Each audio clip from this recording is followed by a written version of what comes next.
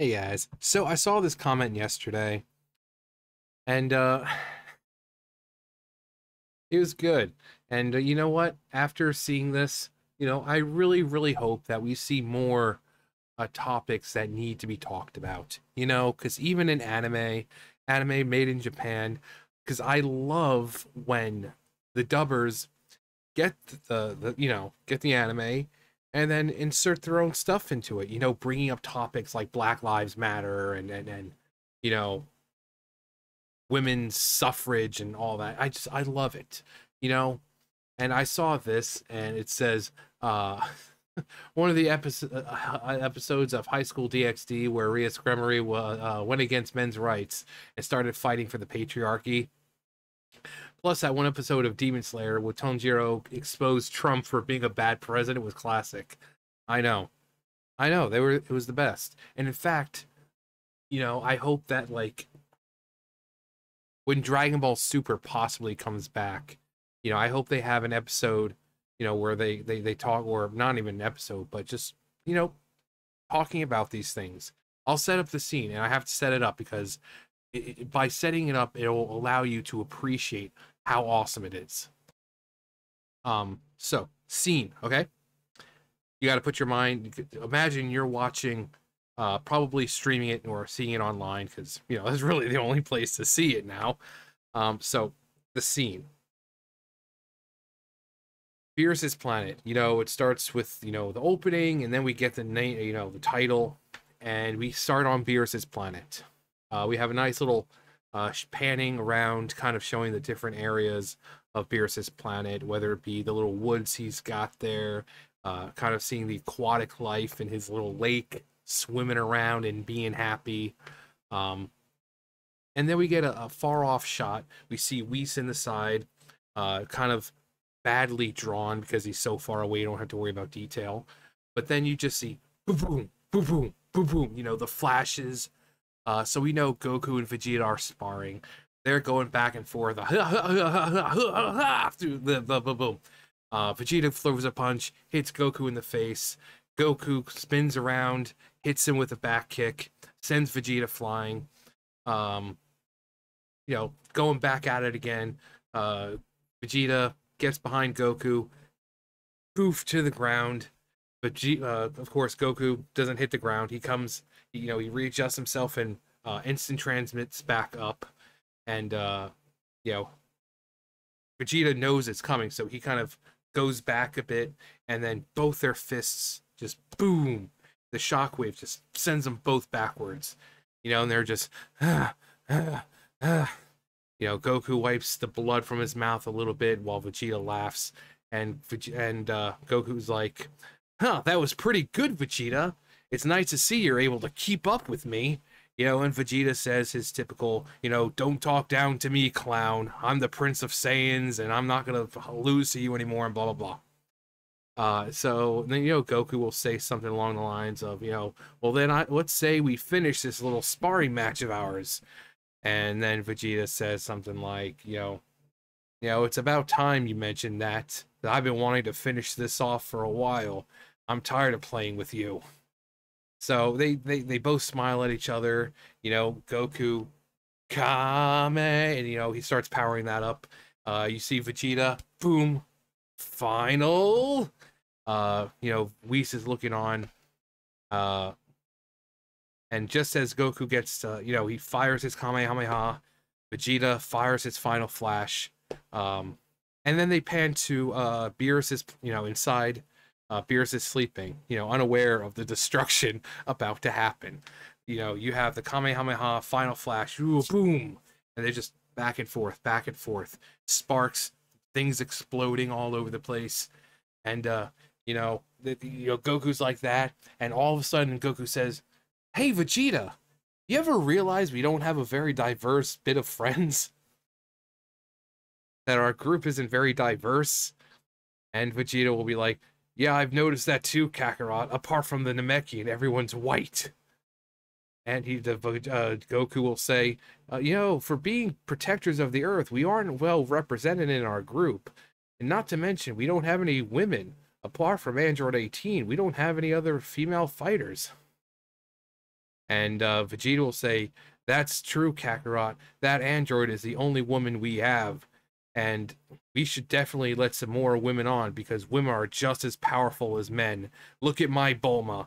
She's probably the smartest person on this planet. And if it wasn't for her, we wouldn't be where we are with all the technology she's made for us. And even without me as her husband, she would have been fine because she's strong and independent."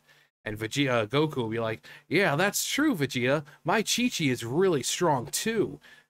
That's why I married her, because she was incredibly strong." You know? Like that. To see how awesome it is? You know? Adding bullcrap like that to things for no reason? I love it. I love it. You know, because I want to hear Goku and Vegeta talk about how there's a lack of diversity in their group and that, you know, strong females. Or better yet, you know, let's redub Death Note. You know, let's have a scene where Light is sitting there and, you know, he's like, "Every day, all over the world, systemic racism takes its hold in society. Marginalized groups unable to thrive." You know, I would love to hear that and how he's gonna enact justice on the patriarchy and the racist Nazis. You know, I would love to hear Light have this huge dramatic monologue about how he's gonna fight systemic racism.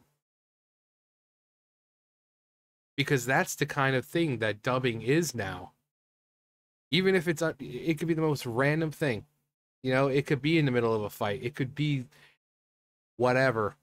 And they're just kind of like, well, let's just bring up, let's see, pronouns.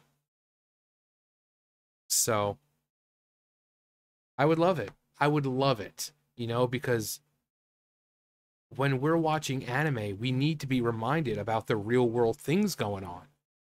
You know, because especially me, it's like when I get home, you know, when I get home from one of my two jobs and I turn on, you know, something to watch, whether it be anime or whatever, I love being reminded about the real world. You know, I love it. You know, I love being told about the patriarchy. I love being told about diversity and inclusion. I love it. You know, I just love it. Because instead of just getting an escape from reality, which is what entertainment should be, you know, preaching. I love getting preached to about how the color, if I'm white, I'm evil, or whatever the case is. I love it, you know. And you people who don't love it, you don't know what you're missing.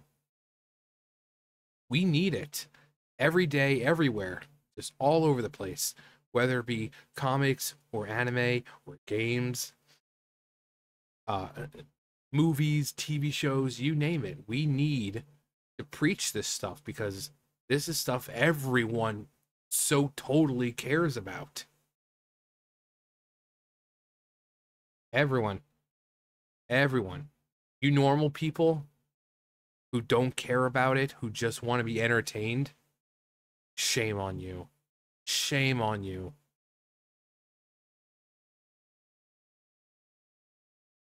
For shame.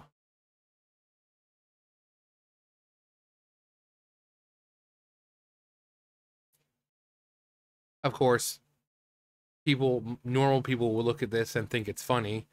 The ones who actually like the political bull crap and everything will be like, "I just watched this video and you are fucking stupid.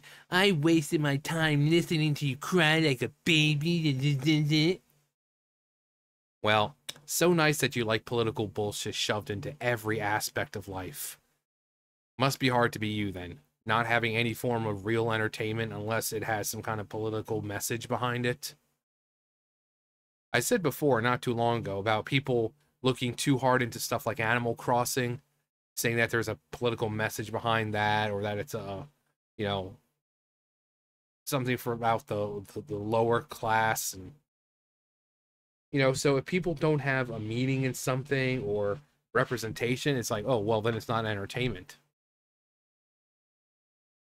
But let's hear your favorite episodes that didn't actually happen. It's gonna be kind of like what they you see with like trailers. You know, it's like, oh yeah, my favorite part was when they said this and this happened. I cried when he said it's Morbin time. Um, my favorite part of the movie was when Cinderella said, "This is my swamp." You know, stuff like that. So yeah, the Goku Vegeta thing, you know, hearing Light have a monologue about systemic racism, I would love it. What kinds of things would you love to see? And it doesn't have to be those in those anime. They're just kind of the most well known, so it's just more of an example. So, what kind of stuff would you like to see in anime that just, you know, totally needs to be there? Let me know. Anyway, that's gonna do it for me. You guys know the drill. I'll see you guys later. Bye, guys.